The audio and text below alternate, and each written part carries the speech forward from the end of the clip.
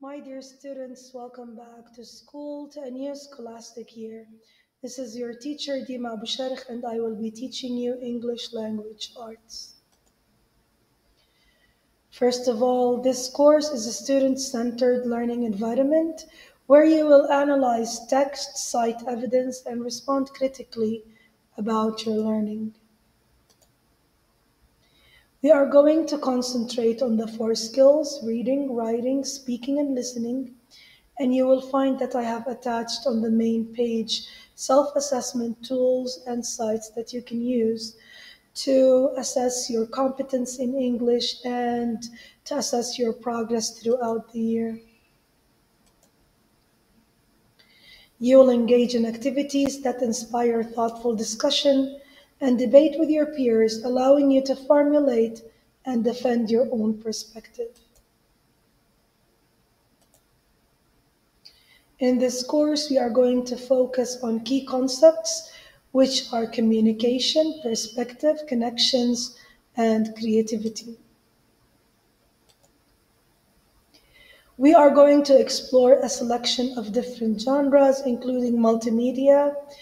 We are going to go from novel to poetry to short stories to suspense to articles to essays and so on.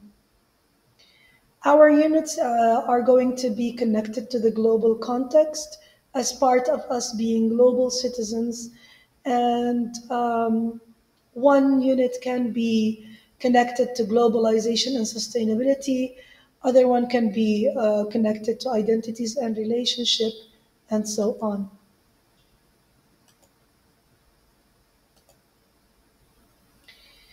Throughout this year, we are going to cover four units. In each unit, there will be a variety of texts, a variety of skills, a variety of language usage that we can use and learn. As for the assessment, our assessments are going to be ongoing assessments, formative and summative assessments to make sure that you are absorbing what you are being taught.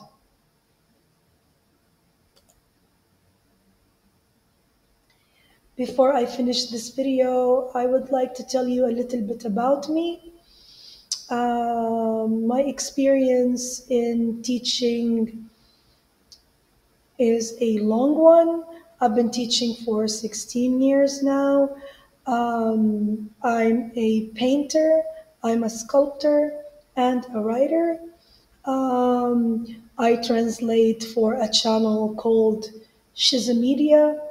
I connect all what I learn to global context and to helping people finding who they really are and what they can do in this world. I have two initiatives. One is about teaching and teachers, and the other is about seniors, and it's called Lissa Shabab. I'm a researcher.